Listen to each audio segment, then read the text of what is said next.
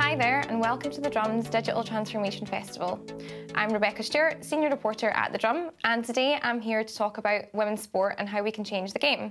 I'm joined by Aston Villa, Iris and Barclays. We've got a great panel lined up for you today, so let's get them to introduce themselves first. Eni, how about you? Hi, I'm Eniola Aluko, former footballer, professional footballer for Chelsea, Juventus and England national team.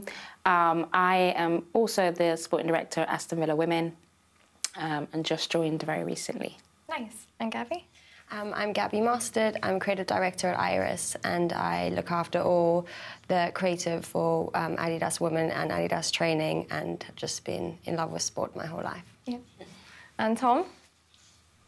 Hi there, I'm Tom Corbett. I'm the Global Head of Sponsorship and Media at Barclays. We are obviously partners of the Premier League and also title sponsor of the Barclays Women's Super League. Great, brilliant. So lots of perspectives today.